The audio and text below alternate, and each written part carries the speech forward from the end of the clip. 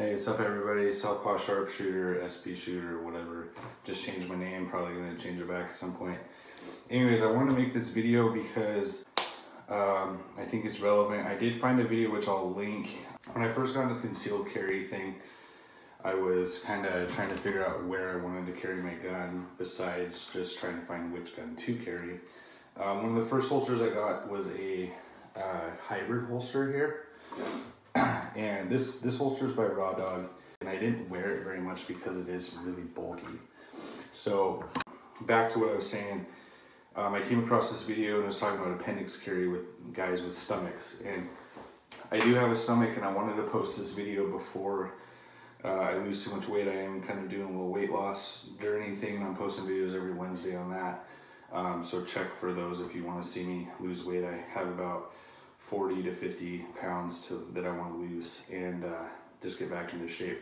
Anyways, so primarily right now, unless I'm carrying my urban carry holster, which lately hasn't been very much, I'm carrying appendix. So it does pose some challenges with people with some stomach fat. It can be kind of uncomfortable. I have quite a few holsters, and the big thing that I can tell you as a tip is soft loops, okay? The person that actually turned me on to soft loops was John Correa with Active Self-Protection, and the dude really likes soft loops, and so I decided you have to wear a belt with them, and I decided to try them out. And the nice thing about soft loops is that they bend and they move side to side. So when you're standing there, they can maneuver with your body as you're sitting and bending and doing stuff, which is really helpful. So I have an example of a holster. You've seen this one in my other videos. These guns are different, so it's not gonna be like apples to apples, but I tried to get it as similar as I could. We the People holster, it's got an optic cut, Kydex. So if I put this thing on, if I'm standing, it's okay, because it doesn't really matter. But if I sit down, it's still okay, but you just don't have the maneuverability that you have with soft loops. Primarily, or lately, my carry gun has been a Glock 48. I did have a holster that was a holster, and it had, it was, if you put a TLR 3 on it, it's gonna be clear. All these guns were clear. And it had a clip also. I know I could put these soft loops on it, but it extended out right here, and it was just kind of uncomfortable. But anyways, if I want to get this holster on, so do my belt, I use a Core Essentials belt, which is nice. I did cut it too short, but I'm losing weight, so it'll give me a little extra room. Anyways, here's a Glock 48. Sit down, and it can just, you know, bend over, do stuff. And then another tip too, so I'm trying to lose weight. If you're overweight, the best choice, I mean, this is kind of obvious, is just to try to lose a little bit of weight. That's going to improve your life in many different aspects. It's going to improve your mental health, your physical health, your self-esteem, everything. You're going to get to move around more, do more stuff with your kids or whatever you want to do. It's just going to make it better. So that's probably the best thing, and I put it off.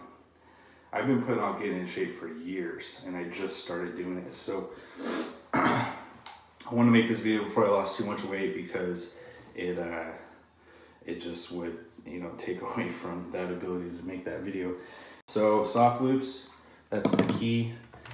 Here's a Glock 26. This gun is also clear. This one has a little bit of a wing, you know, something to push up against your belt. And with those, it kind of runs into, depending on, it'll kind of run into your hip, but it does help suck that gun in a little bit. And this isn't apples to apples. The Glock 48 is thinner than the Glock 26, and it's thinner than the Glock 20, or the Glock 19. But that little modeling, whatever the claw that they want to call it, does help push this butt in. And another factor too, so I can sit down with this, the 26 is pretty good. I like the 26. It's a fatter gun than the 48, like I just said. but it's shorter. So it's kind of like a 43 as far as length goes. I like the 48 because, well, I got my S15 mags, and I like the longer sight radius on that. So it's more like a 19. Wrap this video up. Hope this was helpful for you guys. Soft loops are key. So hybrid holster, I wouldn't wear this Appendix because it's just wide and bulky. So if I was gonna do that, I would do it at the 8 o'clock for me, or 4 o'clock if you're right-handed. So see, it just sticks out. So at least for my body shape right now, until I lose some weight or if I'm wearing something, it just sticks out. Like, I just don't feel like it's as effective. Plus, when you draw, it's just a little bit slower. But it's not a bad holster. I actually have this holster for sale on eBay. So somebody's just gonna buy it. But I like Appendix. It's quicker, it's doable. You just gotta get the right pants, the right belt, and I would recommend soft loops. So anyways, that's the video. Let's see, 6 minutes. I might edit this down. But anyways, thanks for watching, guys. Check for my weight loss journey. Check back for more videos. Don't forget to like and subscribe, and I appreciate all you guys. Stay healthy, stay safe, and we'll catch you later.